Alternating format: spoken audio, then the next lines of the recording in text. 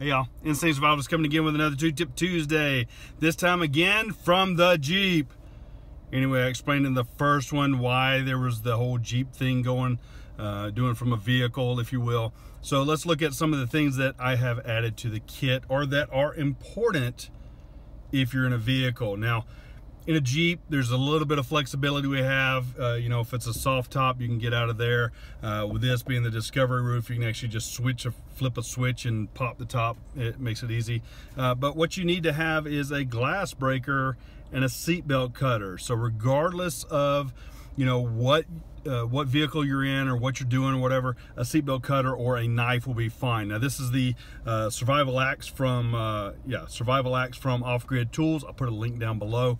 Actually multiple tools: hammer, pipe wrench, axe face, saw, the whole list. I'll put the link for the write-up as well in the link down below as well. So those two things, so a glass breaker, you're in a situation, you don't know what's going on, you know, and you're trapped, right? You need to bust out the glass, you pop this, and that will do it. The other side, and probably more importantly, especially when I'm in the Jeep, I don't really need a glass breaker. Again, I've got other methods. Unless I'm upside down, then I definitely need a glass breaker. But more importantly would be a seatbelt cutter. There's too many times where people in trapped can't self-rescue because they're in a seatbelt and do not have a way to cut it. Now, I keep a knife mounted to the roll bar. I also keep this mounted down between the seats so that I have the access and the ability to do so. So guys, that's really it this time. Very quick. The ones from the Jeep are very quick because we're not doing a whole lot of doing stuff. I'm actually just talking to you about them.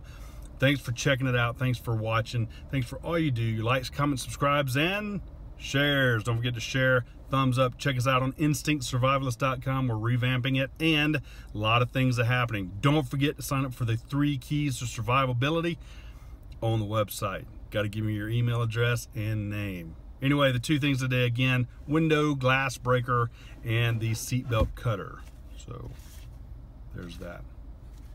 All right, guys. Until then, use your instincts to survive. Thanks for watching.